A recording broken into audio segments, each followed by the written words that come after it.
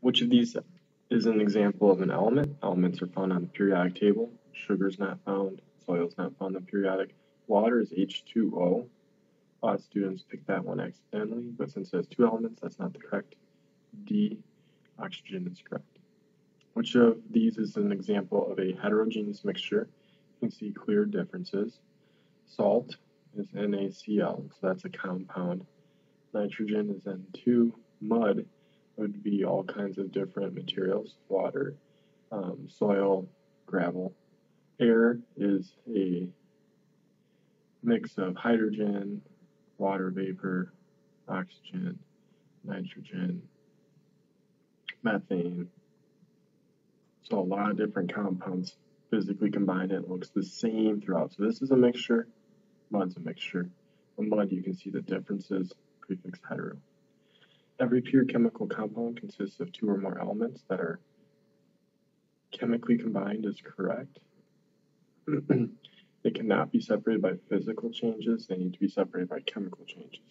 Cannot be separated. Well, they can be chemically combined in any proportion. That's incorrect. Compounds always have a definite proportion. For example, H2O is always 2 copies of hydrogen, 1 copy of oxygen. That's the only way we can have water.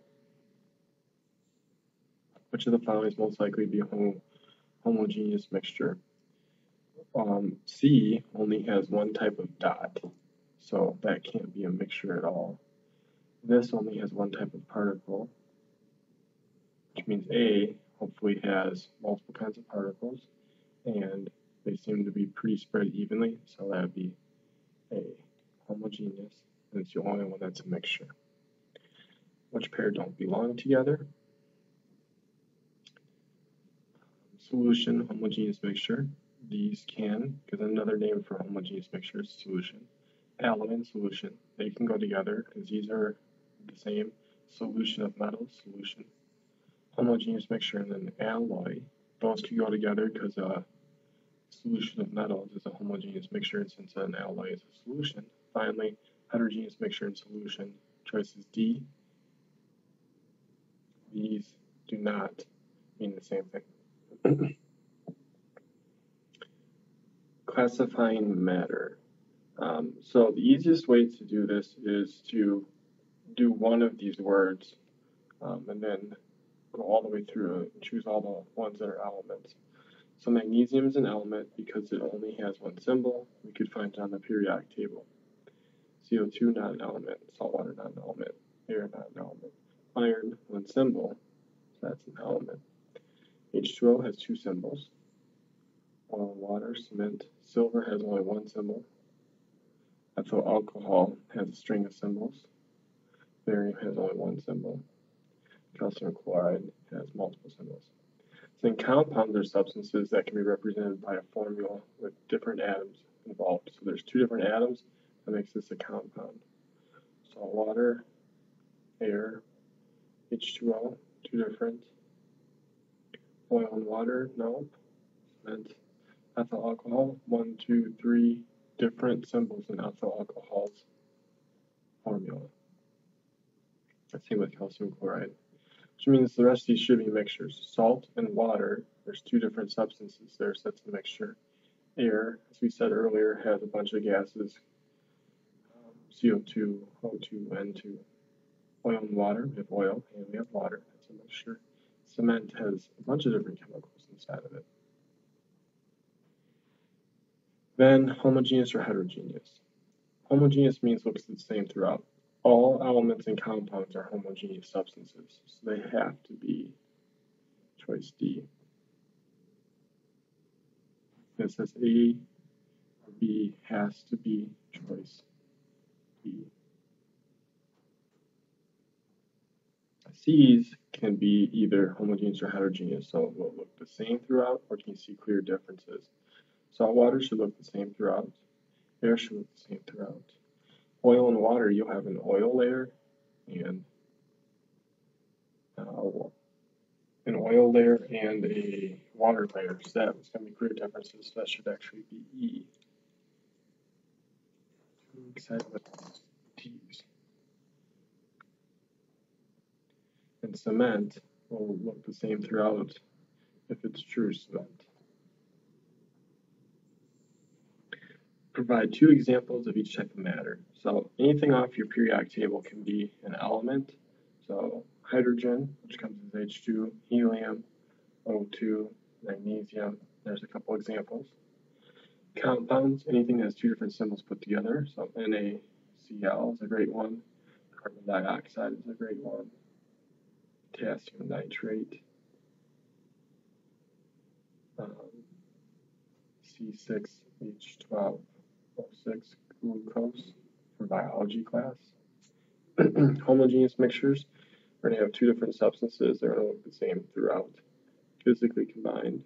Air is a great example. Kool-Aid. Salt water. Sugar water. These are all good examples. Finally, heterogeneous mixture, we can see differences. So if we were to say like Kool-Aid with ice,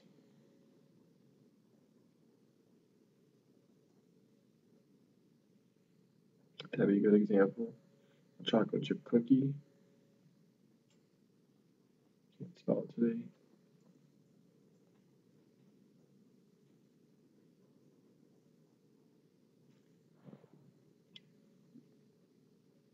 Dirt is a good one.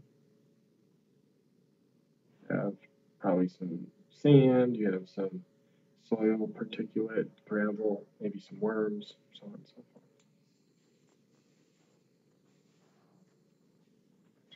You classify these using these letters up here. So elements should only have one type of circle in the box, so that's what we're going to look for first. This has multiple types of circles, multiple types, multiple types. This has multiple types, it has the doubles and the singles. This only has doubles, so this has to be an element. This only has the dark ones, this has to be an element. Multiple types, multiple types, multiple types. Up at the top, choice B, a compound can only have one type of particle in that picture. So let's take a look. See 2 different types of particles, 2 different types, 2 different types, multiple types. Let's see about this one. All of these, and number 3, have a dark with 2 opens. So this has to be a compound. Multiple types, multiple types. Choice C, a mixture of elements. So it has to be just elements. These are compounds, 2 different colors of circles attached. We have, for number 4, we have opens and closed. That's all we have. So this is one type of element, this is the second type of element. This is choice C, mixture of elements. This is an element, but these are compounds because they have 2 different types connected to each other. Here we have elements, because they're the same, connected to each other, and we have another set of elements, the darks, which makes this choice C. 6 has compounds, that can't be choice C. 9 has compounds, so it can't be choice C. D, mixture of compounds. Well, here's a compound, and these are compounds.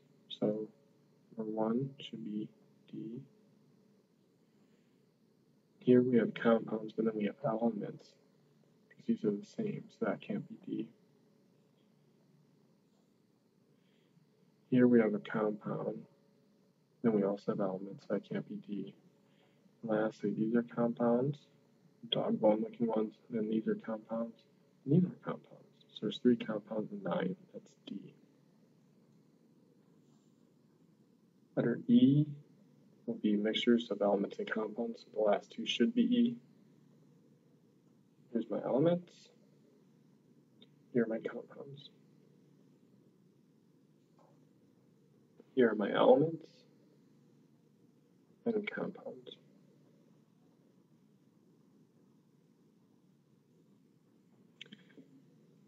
A mixture is a chemical combining of substances. That's false. A mixture is a physical. A mixture is always made up of a combination of elements.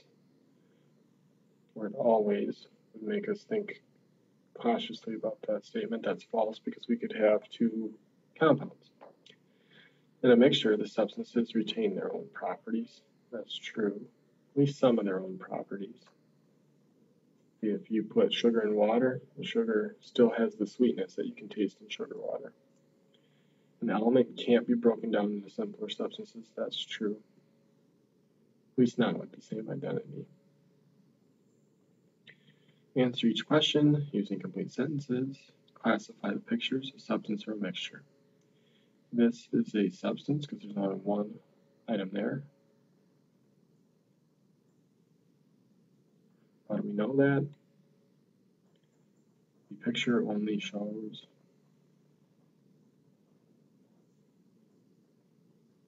one particle type.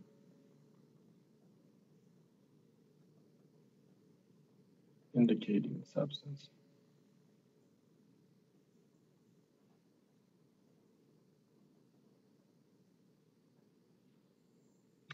This one we have two different types of particles. We have the shaded double circles, we have the unshaded double circles, which will be easier to see on your own worksheet.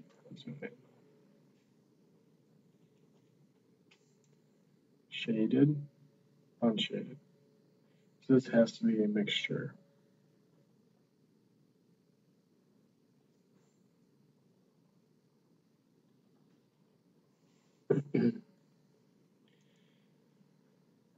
The picture shows a mixture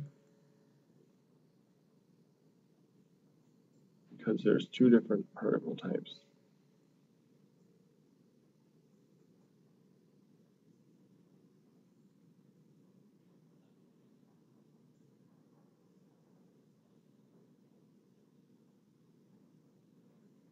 They're physically combined.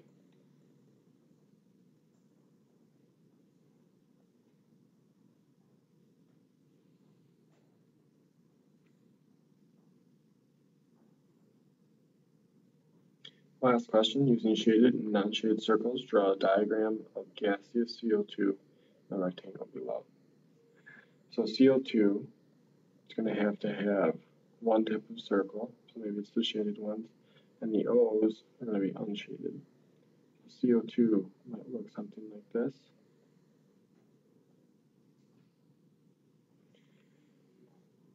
Since it's gaseous, they should be kind of far apart.